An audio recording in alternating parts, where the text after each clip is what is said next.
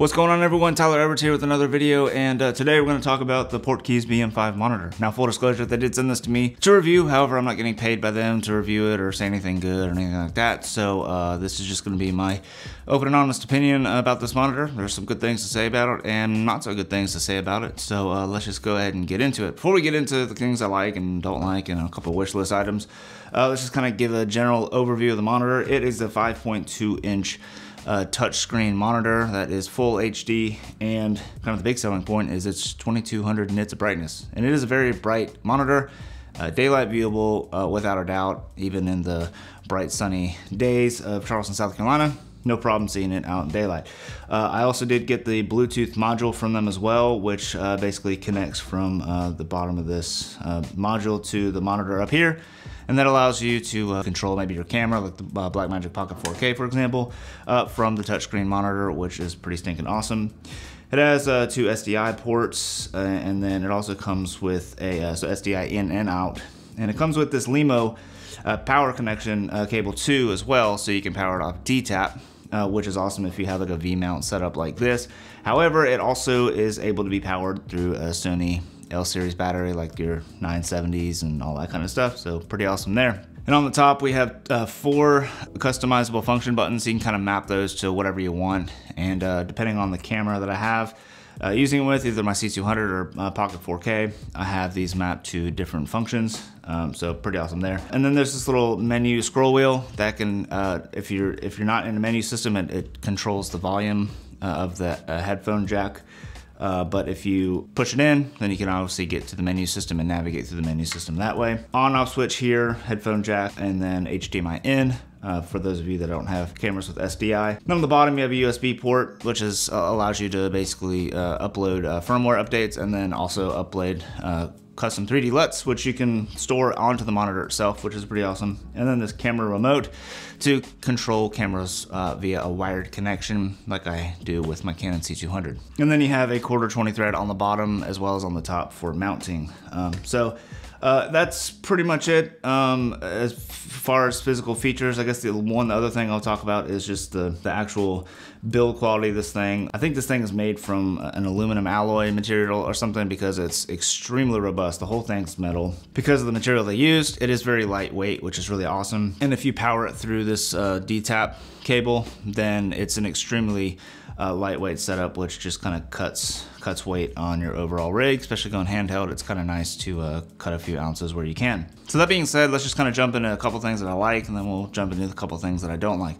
The first thing that I really like is just the overall build quality of this monitor. It just feels very robust in the hands. It just feels like something that I had no problem throwing in my bag, bringing it out in the field, knowing that it will last, kind of like my Small HD 501. It feels kind of like the same build quality as that. The other thing I like is having LUTS support on there, and the reason why I like it, being able to load custom LUTs on it, is because for my Canon C200, you're not actually able to load custom 3D LUTs to the camera to monitor while you're shooting. I grade with, on my C200, I grade with my C200 LUTs that I made for the camera.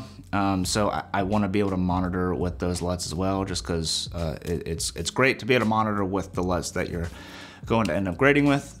So I love the fact that this has that ability in here. The next thing is the actual monitoring features, like exposure tools and all that kind of stuff. And it has all the scopes that you would want. First of all, you got false color, which is my favorite exposure tool, but you also get all the other things like a histogram, you get RGB parades, you get a waveform, and then you also get a vector scope, which is pretty cool. And that's really awesome for making sure that your colors are accurate and that your skin tones are on point and all that kind of stuff. Obviously, the next thing I really like is how bright this monitor is. That's kind of the biggest selling point of this monitor, in my opinion, apart from the camera control, which we'll get into in a second. And yeah, I just love how bright this monitor is. You don't have to have a sun hood or anything like that. It's just that bright to be able to see out in bright daylight. And with the brightness, you can actually change the fan speed, which is nice, because at the high brightness, you want to kind of have the fan speed at high, just to kind of keep thing's cool. However, it's pretty audible, and I would only use that outdoors, so you can actually tame that fan noise down a little bit, bring it down to low, especially when the backlight on the monitor is set to low as well, like if you're indoors or something. So the other thing I really like about this monitor are the custom user pages that you can set up in the menu system. And these are really cool because I kind of set these user pages up for different camera systems and different shooting situations. So like I got my user 1 setting just for the Canon C200, and what that allows me to do is I have these function buttons custom mapped to the settings that I would use for the Canon C200. So I have camera control, focus peaking, false color, and the LUT to toggle the LUT on and off. Pretty awesome there. But on the user setting 2, I had it set up for the Blackmagic Pocket 4K.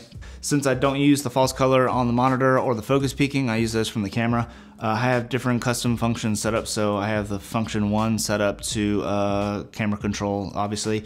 Function 2, I have set up to be able to quickly change the backlight display. Function 3, I have set up to crosshairs. So just to get like a center crosshair for whatever reason, if I needed to completely center the framing. And then function 4, I have set up to have the waveform and all that kind of stuff. And then the last thing is the camera control. Now with the Canon C200, using the wired connection into the remote port by the HDMI port, you can control all the menu systems and everything from the touchscreen of this monitor, which really kind of negates the need to even have the monitor that comes with the Canon C200 itself. The only thing that you lose really is being able to set your focus point, your dual pixel autofocus point with the touchscreen, just like you can on the C200 monitor. But other than that, you pretty much have everything that you need there. You can navigate through the menus and all that kind of stuff through this monitor. So yeah, it's pretty stinking awesome to have that functionality built into this monitor.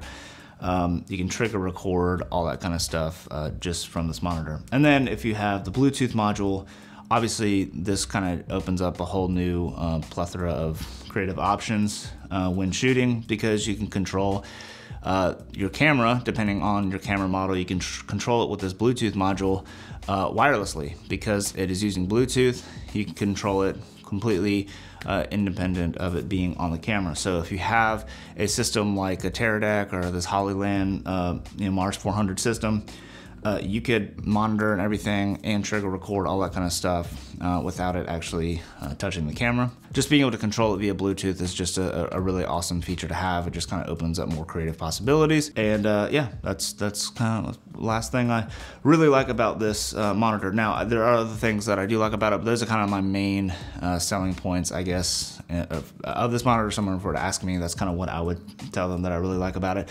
So moving on to a few things that I don't like. And good news is I think all of these things can be fixed via firmware. In fact, I've contacted Portkeys about this, and they are supposedly working on it. However, they don't have really an estimated time of completion at this time.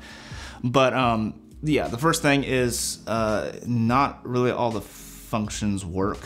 For example, the off-speed record button to toggle off-speed record on and off, it doesn't actually work if you press it in, nothing happens, and then if you press the toggle button again, it just defaults back to true 24p, even if you were in 23.98. So that's kind of a bummer there. As far as I understand, these issues are only localized to the Blackmagic Pocket 4K. They all seem to be working on the Pocket 6K, which is good, and they told me that they tested all this functionality with the Pocket 6K, so hopefully they can get this addressed pretty quickly, because otherwise these issues really make this monitor not very functional with the Pocket 4K. The other issue that I have with this monitor is with regards to the Bluetooth module again, and it doesn't support 23.98 in the sense that if you're going through the project frame rates to change the whatever, it defaults to 24p and 30p. Like you can't get 29.97 and 23.98 for some reason. I'm not sure. It's just a communication issue, I think. Again, it works on the 6K just fine. Just on the Pocket 4K, it doesn't actually let you select 23.98 and 29.97. So kind of a bummer there. Hopefully that can be fixed via firmware. And those are the two, really the only things that I kind of have an issue with this monitor so far. And I've been using it for a few weeks now, testing it and outdoors and all that kind of stuff. And those are really the only complaints that I have with this monitor so far.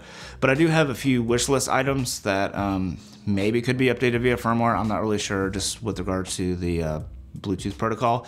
But the first thing that I wish that they could update via Bluetooth is to be able to toggle the 3 function buttons that you have on the Pocket 4K.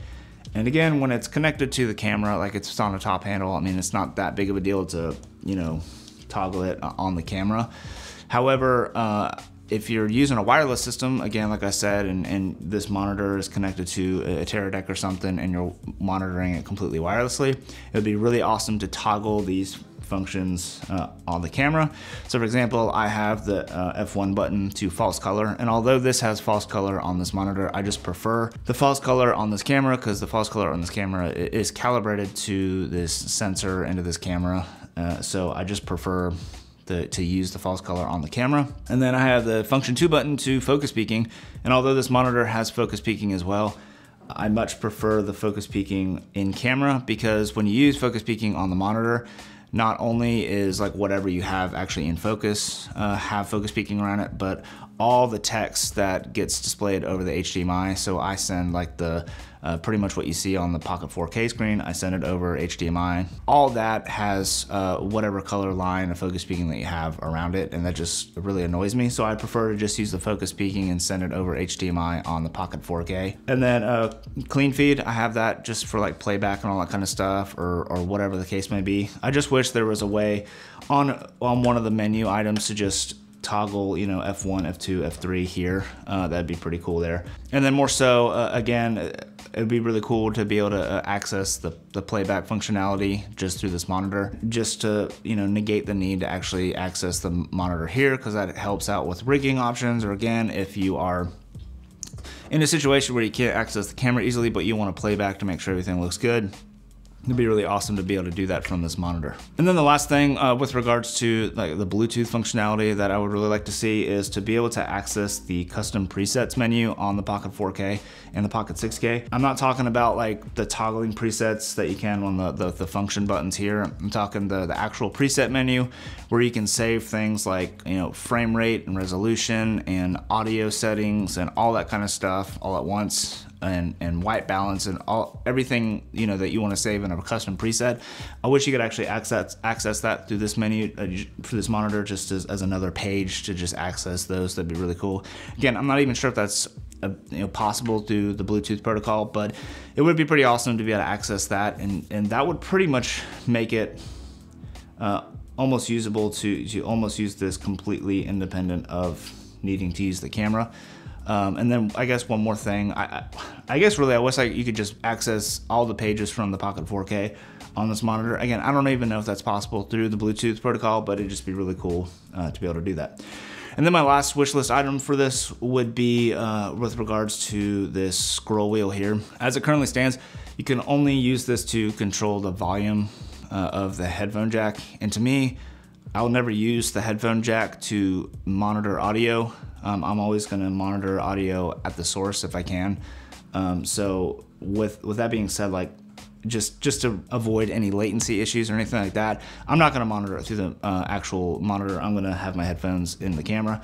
So this scroll wheel to change the volume really doesn't help me at all. It doesn't help me in my workflow or while I'm shooting. I wish you could change this to change the backlight brightness, because I feel like I would use that much more often than changing the volume on the scroll wheel.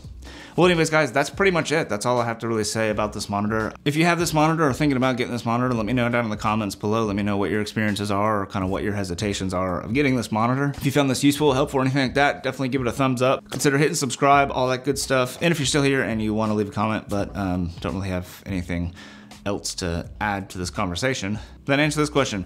If you drink coffee, what is your favorite way of brewing said coffee? Let me know down in the comments below. As always, thank you so much for watching, and I hope to see you in the next video. Peace.